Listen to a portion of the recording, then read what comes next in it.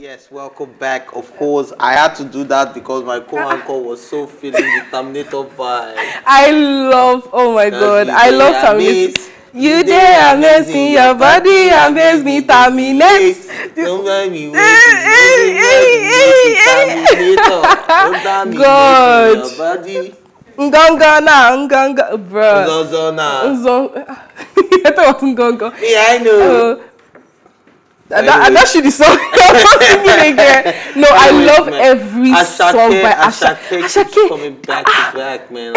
Everything he drops, I'm like, Ashake mapamina tori long. Like he keeps going back to back to back to back to back, and every song he drops is a banger. Any song he's either featured on or any song he, oh God, oh. Big shout out to my Ashake. Anyway, and of course, I want to give a special shout out to, you know, our former co-anchor, you know, Stevie Nater, who is definitely Ashake's manager at the moment. Oh, yes, a lot of people didn't know that. So our former co-anchor is currently Ashake's manager and he's killing it. And of course, I want to give him a warm congratulations on his house opening yesterday. In less than 6 months when he started managing Ashake, he's a property owner somewhere on the island. Come on, man. How big is that? A round of applause for my man, ladies and gentlemen. And big shout out to a man like Stevie Nater. May God keep blessing your hustle. And of course, let's move on to the next story. American rapper and business mogul Kanye West has described Wizkid's Essence as the best song in the history of music. He took to his Instagram account to endorse Wizkid's Essence as the greatest song in the history of music. The endorsement is part of a series of tweets that saw the 24-time Grammy winner roll out praise for some select songs. Featured in the post are Beyonce's Church Girl, which he describes as his favorite track of our latest album, Renaissance. DJ Khaled's Got Did, featuring Rick Ross, Lil Wayne, and Jay-Z. But scrap Rick Ross and Lil Wayne and just put Jay-Z because the song belongs to Giga. And of course, John Legend, which he describes as the second best rap record of 2022 behind Future's Wait For You.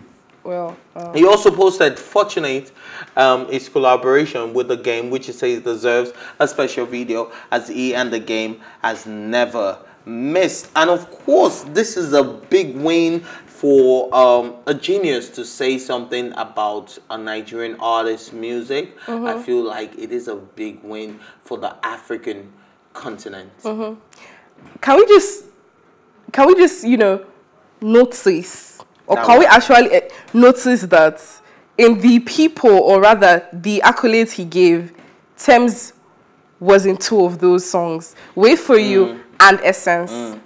See, Tems be doing, Tems be doing a lot without doing a lot. She be doing a lot without doing a lot. Do you understand? You literally brought it out of my mouth. The song of Drake, that Wait For You, the one with Drake and Future, she was a sample. She wasn't actually featured. They just featured a chorus. I will wait. And funny enough, if you take that out, I don't know, to me though, if you take her part out, or her verse, or whatever, her contribution to the song, I feel like it won't be. So she didn't try. She didn't call them that. Oh, can I sing the chorus? They didn't call her. There was nothing. Like they actually found Tems and just put her on the song. That's why she was not in the video. And Nigerians are like, why did they put her there? But it was a sample. We told people that we sample their sound. You know what it means to sample your sound. I would say 2 things though. First of all, I know it is a big win for us being recognized by such a genius by Ye and everything. Like he's saying it's the best song in history of and everything. But then again, I feel like maybe it was a little bit over-exaggerated. A little bit over-exaggerated. It's not the best. It's a really good song. Better, but I feel like I haven't heard. I thought about it. I have a lot of favorite songs. But Essence, right? It's a big tune. It took over the world. Essence literally took over the world. Yeah, Essence was a song that in its first 1 month, the whole world was singing it. And it had so much nominations, BET, different awards. Like, it's been giving so much recognition, broken charts, broken records. And I'm first to be on the countdown as well. I think not just Apple. I think on the is it Just Apple? It's not Just Apple. I can't remember what chart it was on now. That it became number 9. I think Billboard. Yes, Billboard. Yeah, Billboard Top 100. It was 100. Billboard Top 100. It became number 9. Do you know what that means to be on top 10? And First you're 10 not even. number 10. You're now number 9. Yeah. Come on. Yo. Like, that's a big win. Sometimes when I hear... And it's the first African music to do that. Not even Nigerian. Not Nigerian. African music. And the funny thing is that when I hear some of the nominations that the song has been nominated for or the awards, I actually go back to the song and listen to... is it that... They downgrade now. You never know what you have until you lose. I actually go and listen to the song like... Sing a sense for me. At least you should know the lyrics of it. You don't need no other body. Do I? Only you feel hold my body. You don't need no other body, baby, baby. You know, the rest of the song. Now. We don't have time now. No, we have time. We don't have time. We have other stories. We are sing small part of the lyrics. Maybe Whiskey or Thames. Baby, baby. Go on now, I've started for you. I'm shy. Go on now. Stop it. Stop making me shy. Stop it. You're making me shy. Boring, as we're saying. Like, honestly. And I love the recognition that it gave to not just African music, but Nigerian music, Afro beats. Like, we have gone just, I don't know, yeah, we have been doing well previously, but if you notice in 2022, just this year, the amount of recognition we have gotten. Big shout out to Rema and Selena Gomez as well. I was going to come to that, but oh my goodness. I am so proud. High School Musical, and she has like a huge fan base. Was it like the Selena Gomez? Initially, when I heard it, I was like, nah. This year, we're seeing collaborations like Madonna and Fireboy. We're seeing. And then did you see Madonna? Speaking of Madonna, she actually came out of Rema's show, and she went backstage to go and meet Rema and said, what is happening? She's a great performer. And I'm like, this woman is 60-something years old. Yeah, she's telling a 22, 23, 24-year-old boy that you're a great performer. That is the future. Like, big shout out to people like Rema. Shout out to people like... Okay. What collaboration shocked you the most this year? Rema and Selena Gomez. What's his name? Justin Bieber and Omale. Justin Bieber and Omale. Justin Bieber and Whiskey. Justin Bieber. No, I think I even expected that one. I expected that one. Which Future, Drake, Thames, or it has to be Future, Drake, and Thames. But it has to be that. It has to be that. It has to be that. Because they're both Selena Gomez, though. I would have never seen that one coming. Selena Gomez, she's a lady. Rema is a young fly boy. She's a young girl as well.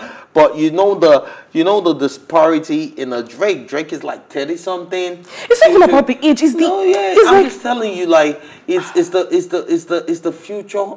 Right? I think that was it for me. It was way for you. It wasn't just Drake. It wasn't just Drake and Thames. It was Drake, Thames, and maybe if we had seen it with the Yemi Alade or Tiwa Savage, we wouldn't have been so shocked. But it was a Thames. I would have still been a bit shocked. Like, even if it was... I wouldn't have, because they had already created a fan base. They already had people that knew them globally. Thames just started. Thames got all of this in like she has been in the game. She got it in her first 2-3 years of being in the industry. Yemi Alade and Tiwa Savage, they'll be anting and then go soon do 10 years this thing on stage. I am so happy. I am so overwhelmed. That's Yemi Alade isn't over 10 years on stage. No, but imagine how it will sound. Drake, Future, and I will wait for you. As Mama Africa, wait for you.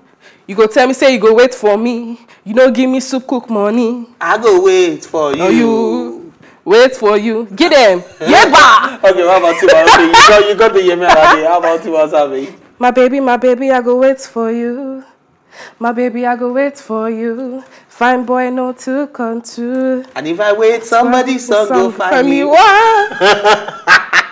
Anyways, you can join the conversation by calling in on 0909-848-48, of course. And yes, big shout out to Belema for, impersonating these two individuals. And of course, let's move on to the next story. Nigerian singer Buju, popularly known as Buju, Benson, formerly known as Buju, has disclosed that the lady who leaked his nude video on social media has been locked up in jail. The music star made this known during a chat that that person is in jail now. Yes, now that's blackmail. I did it to a woman. You guys won't take it easy. I got serious backlash of that news because it was a fabricated lie. And it was all blackmail, and it affected me seriously, he said. When a caller called in to find out if the lady was actually pregnant for him, Buju dismissed the report, saying the lady only wants him to send that money via BTC, which is Bitcoin, guys. And I'm glad that this is coming out. You know, when we spoke about the story, we said there are 3 sides to the story, my side, your side, and the truth. And I'm glad that Buju has come out. And I don't think, like, if he didn't have enough evidence against the woman, she wouldn't have been arrested. Even if she's out on bail, which I don't know, but if she's out on bail, whatever it is, the fact that she was arrested and he wasn't arrested, do you understand? I feel like it's even a criminal offense that we have. Is like myself and yourself, for some weird reasons, maybe you get my nudes because I know you can never see it, so for some weird reasons you get it, right? And then you put it out there. I feel like it is a criminal offense for you to do that.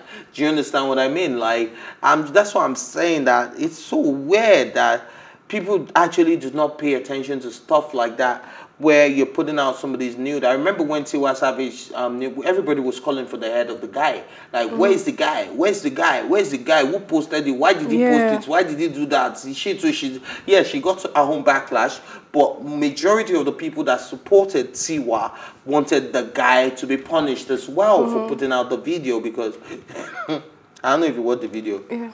It seemed like she didn't know what was going on. It felt like she did.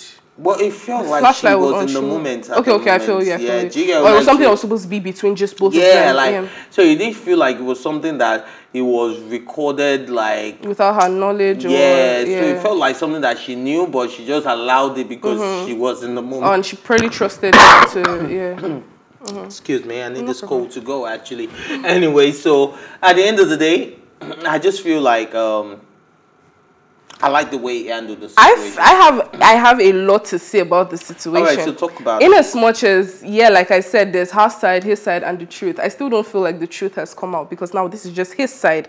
Now, it could be that she was arrested because she put out the nude, and it's an offense. But it does not mean that her allegations were false. He also denied the pregnancy. Now, that's the thing. Like I said, it's his side. I'm not supporting anybody. I'm just bringing out facts, okay? Now, let's separate facts from fictions. Now, it could be that definitely she has to get punished, because, and I don't blame, I'm actually happy that she got arrested, because if it were the other way around, it would have been a huge, it would have been something big. And putting out a woman's, exactly, they would have had his head. So let us reciprocate. We're in a new age. Let us reciprocate exactly the same way that you would forcefully frame a man for rape when he didn't do it. And let's say when something happens, you come out and say, "Oh, you were joking," and you think, "Oh, for him getting punished, you as well, you're not going to get punished." It's the same way that, okay, it should be reciprocated. Whatever you give, whatever you spit, you should be able to eat. Okay, now I don't blame. I'm okay for her being arrested, because you had no right to bring out his news. You could have come and given your claim, called him out and said, "Oh, he got me pregnant. He broke up with me. Nobody would have arrested you. You didn't have to put out his news. There was no reason for that. Instead of putting out his news, you'd have gotten a scan or the test of the pregnancy or something and put it online to back up your claim." I felt like she should have done that. She should have, okay, I'm pregnant for Buju, this is the scan, or asking for a paternity test. It is very easy for him to deny the pregnancy or say he doesn't want anything, because after all, he broke up with her and he blocked her. So it's very easy for him to, and I feel like low-key, some part of me feels like what he's doing is also damage control, because he has to clear his name, obviously. I also feel like what he's doing is damage. That's why I said there's her side, his side, and the truth. I feel like we've heard her side, we've heard his side, but 2 wrongs don't make a right, and I feel like the truth hasn't come out yet.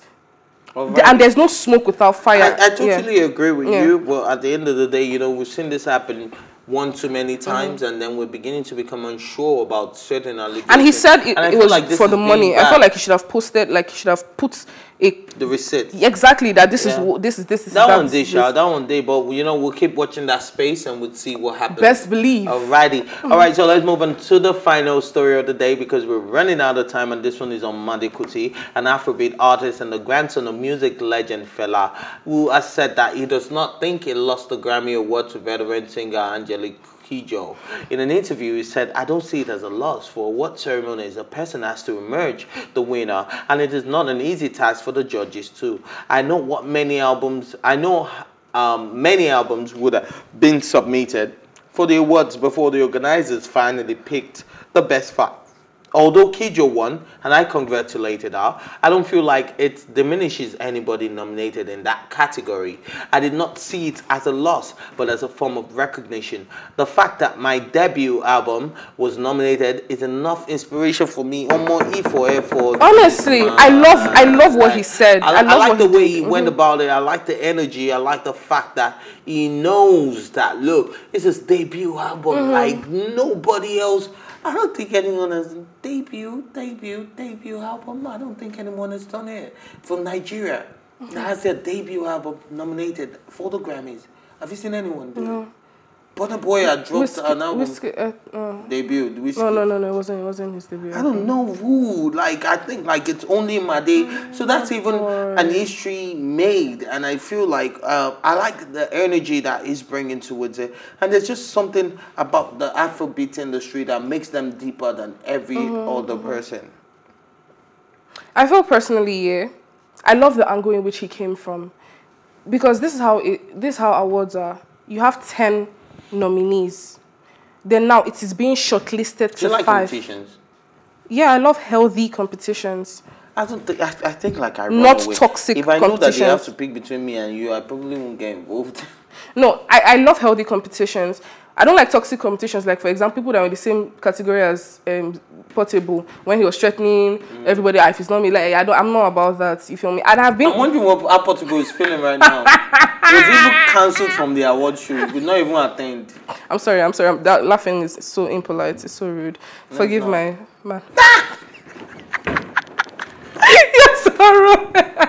No, it's not. When he got Portable, let's laugh because it was a lot of BS. Like exactly when he was putting his energy for energy. Let's what's up? So I personally, oh God, I love what he did. And the thing is that most people don't understand. They feel like once you've been nominated for a category and you don't win, it's like a big loss. You failed. You've lost at everything. You're hurt. But you should take it as a win for you to. Out of everybody, out of hundreds of people, you were nominated. It's like your music is being recognized. I just love how he went about it. And even Burna Boy as well. In as much as, okay, maybe I did like, and at the same time, I didn't like Burna Boy's approach to it. I mean, yeah, he fought really hard for it. But like when he lost it the first time to Angelique Kidjo, he was hurt. Yeah. He congratulated, but he was hurt. He was depressed. He even said in his song and everything. But he worked harder. It made him to work even more harder. Okay. Now I love Made Kuti. Okay. I love energy for me. I love the energy. And his father has also been nominated several times and still hasn't gotten the award. So maybe it's a generational curse. No. I'm saying maybe. It's not a generational curse in Jesus' name.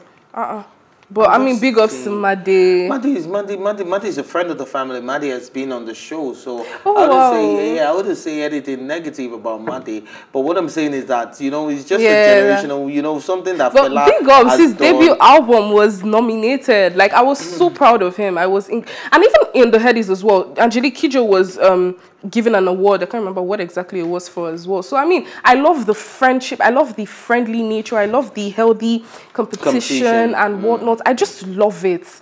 Alrighty. So I know I said this is the last story, but we're moving on to another story, which is a Nigerian musician, Tuface today was called out for the release of his colleague, Panshag Zamani.